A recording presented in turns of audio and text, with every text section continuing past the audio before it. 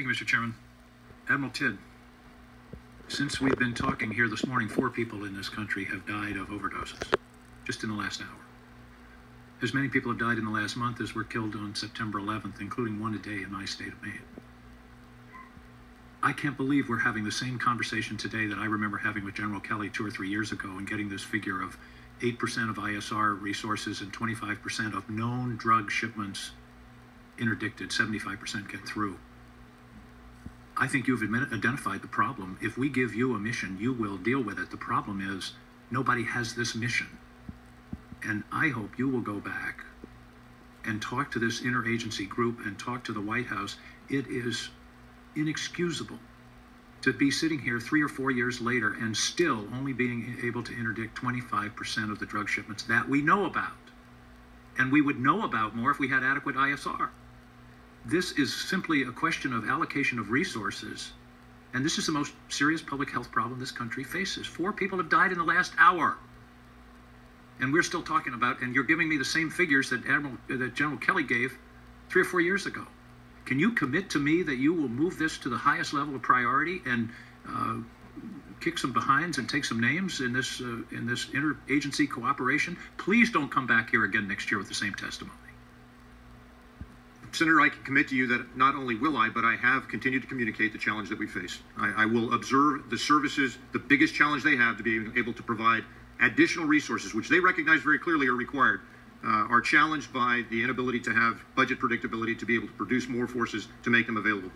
This is a team sport. This is a team effort. We have to work together as constructively and collaboratively as possible. Well, my commitment to you is that I will do everything within my power to do my part. Hopefully, we've just passed a 2-year budget authorization. We will, hopefully, again, we'll have the final numbers within the next 2 or 3 weeks, and then we will be able to move forward. But please make this the highest priority. And I'm not attacking you. I'm attacking the failure of our structure to adequately get at a problem when we have it right in front of us. It would be one thing if we didn't know, but when we have it right in front of us.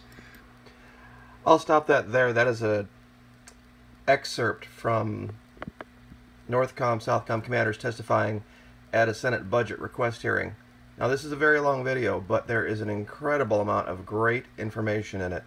Down in the description, I'm going to go ahead and put some different timestamps throughout this to illustrate the story that I have been trying to get out to the American public. I don't have a huge platform, but if I can continue to talk about this, I will. I will ring this bell about the issue going on in the 4th Fleet in the Caribbean Sea, Southcom. Now, this guy, Kurt Tidd, has been talking about this for a long time. October 30, 2015, he took command. This is USNI News, and these are just the things they've covered. March 10, 2016, the head of Southern Command told the Senate Armed Services Committee, does not have the ships or aircraft to fully carry out the interdiction mission to stop the flow of drugs. April 10, 2017, Russia, China, Iran increasing interest in Central and South America. August 30, 2017, knowing that he didn't have enough money to stop them, they tried to take money and interrupt the networks. And he goes on and on. October 19, 2017, trying to engage allies. February 16, 2018. And that was what we were talking about. Doesn't have the money. But what do we see? In May, apparently there's money for other things that I don't even get this. It just goes more to this dystopian make-believe world that is going on in Washington. On one hand, they say, oh, Russia's no big deal. Russia's a Christian country. Russia's really our friend. We don't need to worry about them. But then they do this. We should stop talking about Russia. But then they do this. And this isn't the media. CNN didn't order the Navy to reestablish U.S. Second Fleet.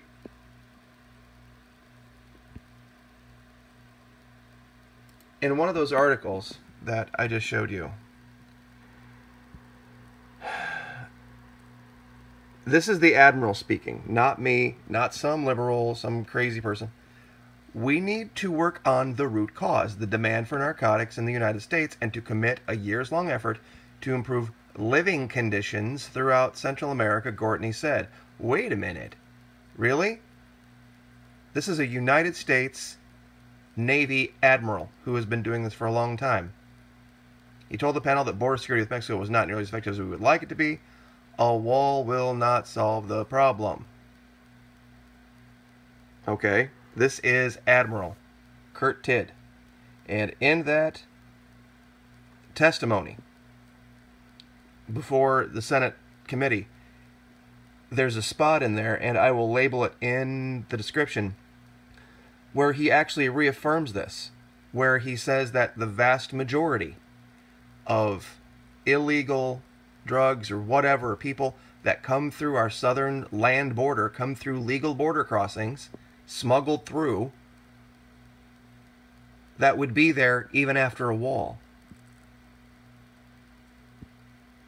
So this is the issue. This is the big problem, and there's chart after chart after chart that shows this. One second, let me get the right one up here. There you go. This is how it works. This is where the big problem is. Colombia. We have sent them billions and billions and billions in aid, and it has got nothing but worse and worse and worse over the last 50 years. This talks about marijuana here. The red is this something called hashish. We don't really have a huge problem with that here, but opioids are part of this. These are where the networks are. Through the Caribbean Sea, through the Gulf of Mexico. Now, I brought this up to show you this, and this would absolutely make most people scratch their heads and wonder what world we're living in. See, this was prior to the U.S. deciding to destroy the Venezuelan economy. They weren't complaining about Venezuela when Venezuela was providing health care and housing and education for 13 million plus people, 5 million of which actually left Colombia because of the war down there between U.S.-backed right-wing paramilitaries and left-wing paramilitaries trying to save their sovereignty. See, you would think this would be the other way around now. And they're talking about now, Colombia's talking about shutting its borders after years and years and years of Colombians fleeing the violence created by this. And I've shown you this before. I mean, I have a very, very smart audience. I have a very, very intelligent audience. I want you to think about what would happen if the government decided to subsidize one state in the United States and attack the other one that was right next to each other. Let's just think of, let's say Nebraska and Iowa. I'm just picking two out of a hat here. If they decided, okay, people of Nebraska, we're going to send you 80 times the amount of money than we send the people of Iowa, and we're going to sanction the people of Iowa, and we're going to take everything that goes wrong in Iowa, and we're going to make it a federal case, and we're just going to kind of explain away and just kind of ignore the issues that go on in Nebraska. What do you think eventually would happen to the state of Iowa versus the state of Nebraska? And it's the exact same issue down here. If you look at the amount of money given to Colombia, look at every other country down there. The number one and number two suppliers of cocaine, narcotics, and illegal drugs to this hemisphere account for $400 million a year. Including Mexico, the rest of them all combined don't come to that number.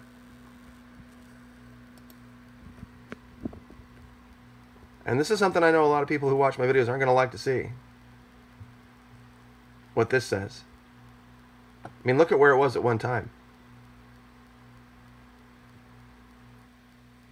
And look at what was going on prior to the last year or so. The money was going away down there. But now the FARC is rearming. And the things are getting ready to light up down there in a way that you've not seen before. And the issue goes back quite a ways. It really does.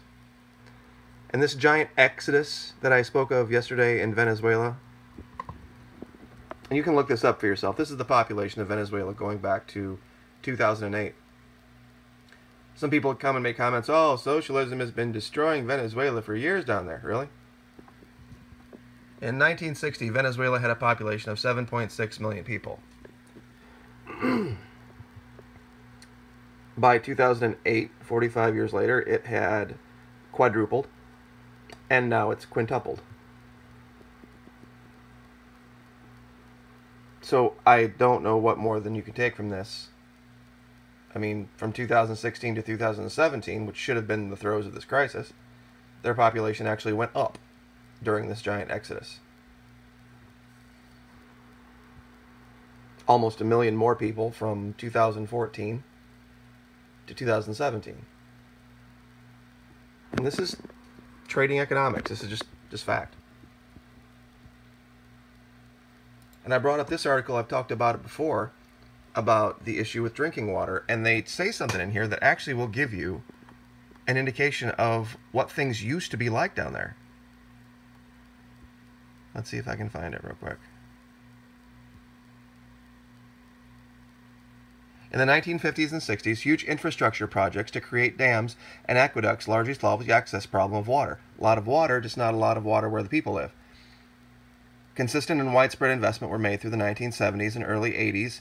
In 1989, as part of an effort to fix contamination, Venezuela even proposed splitting the water treatment utility into 10 privatized entities. That didn't happen. The Caldera administration mid-90s poured major investment into hydroven. For much of this time, if not all of this time, Venezuela was known as one of the world's most electrically advanced nations. At one point, it had more citizens with electric access than Spain or Portugal. One of its main industries was aluminum, accounted for 10% of global production. So tell me again about this issue with it being not diverse enough in its exports or its economic model, which demands enormous amounts of electrical usage and dependability. On top of that, gasoline was free. And in this time, and we showed this yesterday, there wasn't a whole bunch of constitutional republic capitalists running the country. You go back that far, and they were all socialists, leftists, democratic types. And they were an incredibly wealthy, incredibly successful nation. The problem is this. The U.S. financing the war right next door. Over and over and over again. This was the issue Venezuela had to deal with.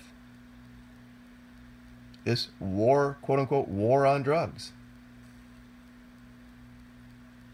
That was really just a U.S. client state down there supplying drugs to certain people, but not others, and criminalizing some and not others. And now the big problem, of course, the giant problem in the area is this little tiny Venezuela, $4.3 million a year, probably the smallest number down here. Let's see, well, Uruguay's got 500,000, Argentina 500,000. Argentina doesn't need our money. Buenos Aires used to be one of the wealthiest, highest GDPs in the entire world. Ecuador, 0.8 million. But the two big ones, Colombia and Peru, strangely enough, is where the most violence is. See the pattern? The Admiral of Southcom knows what's going on. And if you listen to this, the frustration that's going on with this issue, and now we're going to stand up a fleet. We have all this money, and apparently we're just not taking the problem seriously. I don't even know what more to say, but pray for the people in Panama and pray for the people in Costa Rica.